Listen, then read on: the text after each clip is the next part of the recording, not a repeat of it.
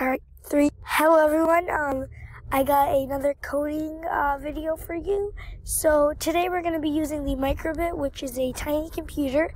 It only goes for anywhere from $11 to $18. You can get yours on the Amazon link in the description. The coding site is designed by Microsoft. The link is in the description as well. Also, you do need to supply your own micro USB cable, which is also very, very cheap. I'll put that one in the description too.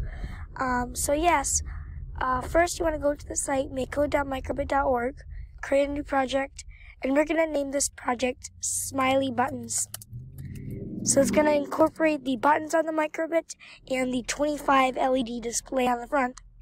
First we're going to go into input, take a on button, a press block out, right here.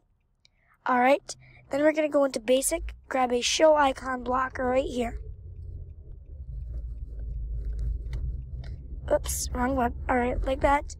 Then I can click on the heart, and I'm going to change it to this little, you can change it to whatever icon you want.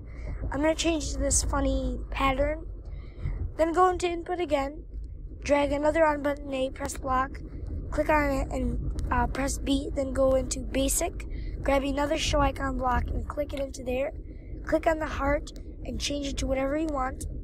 So now, let's pretend I actually have the Microbit in front of me. I don't have it in front of me right now, but we're going to use the simulator so you can see what it would be like. So if I press A, it's going to show whatever I put to happen when I press A. When I press B, it's going to show the other icon.